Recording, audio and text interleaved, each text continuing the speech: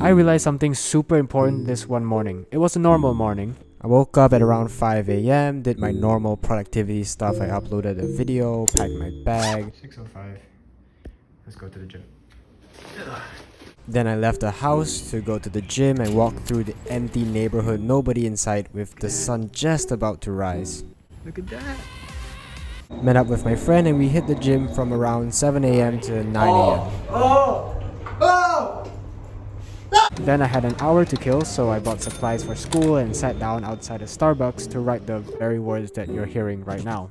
After that, I had to attend a learning journey like school field trip thingy, and after that, the whole class went bowling. And I looked around at my class and thought, what did they do this morning? Hey, f off. You too. It's good. Trying to fight, boy? Shut the f. What I realized was how detrimental school is for people on self-improvement, because I'm forced into a class with 24 other students who are all just normal people. They play video games, they have social media, they eat junk food, and since I'm forced to be around them, naturally, because I have to befriend them and we have group projects and stuff, we have to work together, I will inevitably get influenced by them. And I'm not trying to toot my own horn or suck my own dick, but I know we just don't have many similarities. We're not on the same wavelength. So school becomes this dilemma where you can either be a quiet loner, or you can be friends with a lot of people but whom you know are probably not good for you and who you know you will outgrow. Of course, the easy choice is to keep being friends with them, and that's what I did for a very long time. And that's probably what most normal people will do because it's uncomfortable to be alone. But every day I just didn't like the fact that I was friends with somebody just for the sake of it. Like, really, what is it for? We had fun, we played video games, we laughed, we shared a meal every once in a while. But in essence, it was just a source of pleasure. And when I say it like that, it's kind of obvious what you should do, because the basis of improvement is that we should live above pleasure. So they were probably just instant gratification buddies. And I could send this really positive message like, oh, let's try get them on self-improvement, but that's not how it works. I honestly don't believe that's possible. I'm quite optimistic and I try to change people, but I've tried and it doesn't work. After like 2 hours of arguing about video games, you just realize they're not stupid, right? They understood what I was saying completely. They're not dumb.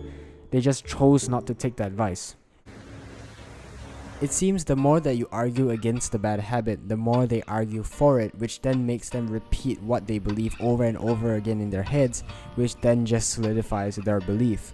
A man convinced against his will is of the same opinion still. Bars, bro.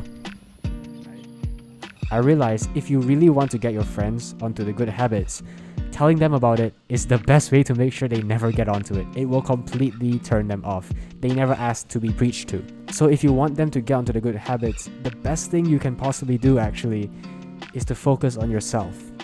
And after a couple months, you would have made some visible progress. Maybe your business has started to take off or your body has physically changed. Now they'll see the difference between you and them. And from this point, one of two things will happen. Either one, they actually come and ask you about it, which means now they're asking to be preached to. So these are the people that you can actually talk to. These are the friends you should save. Or two, they continue how they are. They just continue on their current path. And that really shows that you're gonna just drift apart. So those people aren't even your friends. Don't go to them, they have to come to you. It truly comes down to this: you cannot save them. You can only help them save themselves. They have to actually want it. The best way to make them want it is to not shove this lifestyle onto them, but to show them the rewards of this lifestyle. I realized that I cannot teach a man anything, even you watching. You can only help them to find it within themselves. And before we help our friends find it within themselves, we should probably find it within ourselves first. Take action. Yeah. Alright, pretty boy. No, I have a camera, you can't do anything. It's all recorded.